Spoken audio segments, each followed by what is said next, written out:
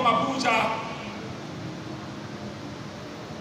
Who is the prime suspect of the cause of the fire outbreak? I said my prime suspect is God. God. I said G-O-D. They now said, oh, now God Almighty you are talking about, we're thinking that this was a human slave. Oh no, prophet, you disappointed us. So, I'm sorry for everybody. Because I'm saying here, because my disobedience that caused this fire outbreak. God said that you want to this house. I am not an ordinary person. I am not an ordinary person that I begin to now keep as ordinary and down to the follow this of Canada to follow. But I'm sorry. Whenever you are watching me, I'm very sorry. I'm very sorry. I'm going to build the house of God. I promise you. I'm watching from America. You are watching me from Asia, from Europe, in African countries, and also in Nigeria, whatever place you are watching me from, please, I promise you, we're supposed to be in our Father's house today, but because of my stubbornness,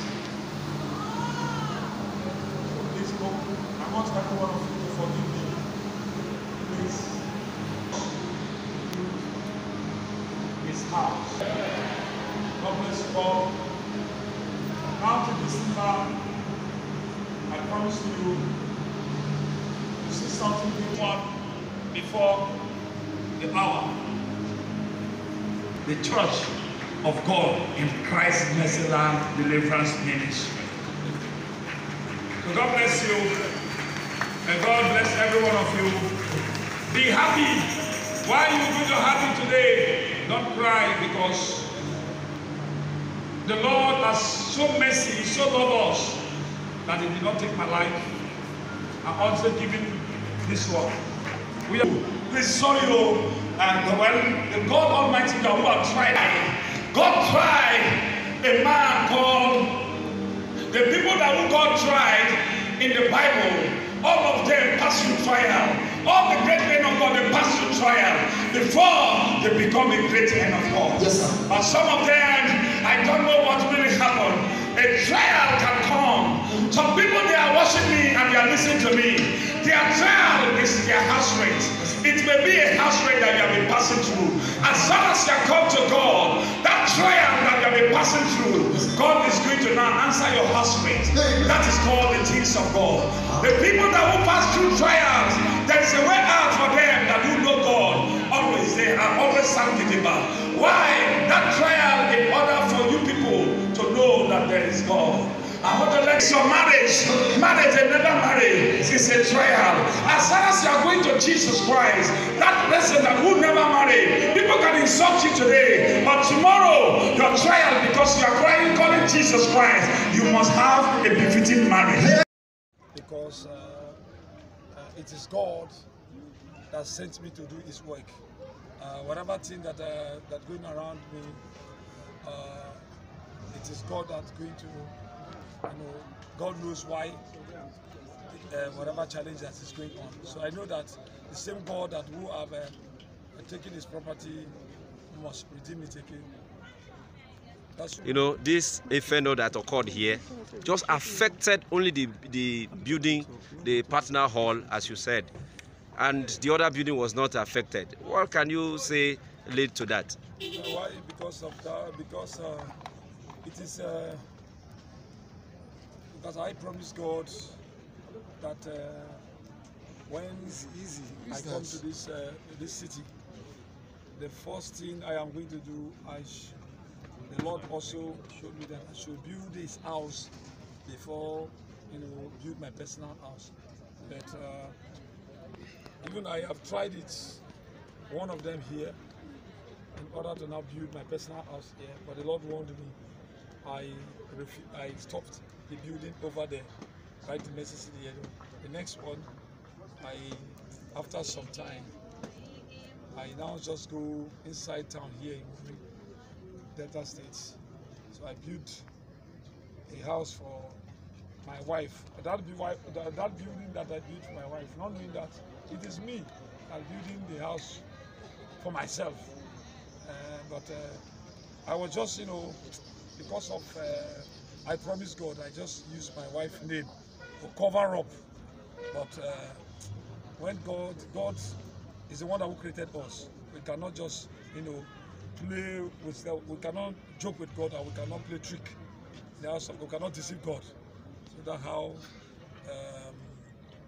I built the house for her. No, it's a mansion that I built for her. So I told her that she should not.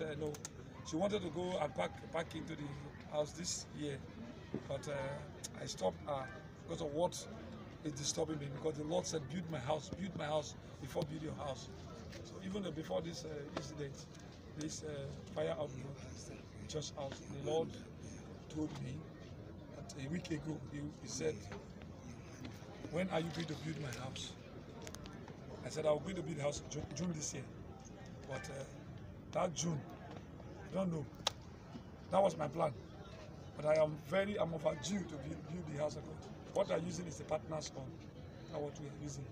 So Pastor, sir, you with us. So though I'm so stubborn in order to now to build the house, but I really stubborn. It's my fault. Sir, in this. Yes, my message to all Christendom and those who are there that carry the microphone, whosoever, the clergymen, women, this message for those people that are out there, I want to let you people know is that anybody that who you promise God or God promised, God told you that do this thing, if you don't do, now you sabi, me, I don't know, because I have seen the danger. I've seen the danger. My advice to them is that they should, whatever thing that they hear from God, let them do it. Let them abide by it. Lost during this incident? There's no casualty. No inch or nobody wound. Nobody. All of us safe. Only the property of God has been taken. God has taken his properties. Sir, very important, quick, very. But I cannot take it to, or for granted anymore, because I am ready. Thank you very much. Thank you, sir. Thank you. What has really happened to me, to the body of Christ, this information to everybody, because what happened to your brother, it's also happened to you. So what I'm telling you, a wound for one is wound for all. So I want to now let every one of us that who are there that worshiping, calling the name Jesus Christ. Job tried it. We have been reading. Even myself, I'm reading the Bible. Jonah. Not knowing this time a live Jonah. That one is the Bible Jonah. Jeremiah is a live Jonah now. So please, don't try it. Don't do it. Anything you hear from God, please, I'm begging the Christendom, do it. Do it. So my own is a lesson to all the Christendom now, because I have disobeyed him. God has forgiven me. That's why I am ready to build a house. So please, wherever you are, don't take the voice of God, the word of God, and the voice of God for granted. So please, I am still begging you, because I know the pains. I know the pains I pass through. Though whatever thing I listen, only what I'm giving glory to God, because there's no casualty, and God provided us. You can see today's service. You can see now, all under 3 days. We are now getting all those things and also overflows and rain. So thank you very much. I don't want this kind of thing to happen to my colleagues. I don't want it. And I pray, let God begin to guide us and give us wisdom and give us, take away that stumbling heart, that heart. Let God begin to give us obedient heart to serve him. God bless you all in Jesus' name. Amen.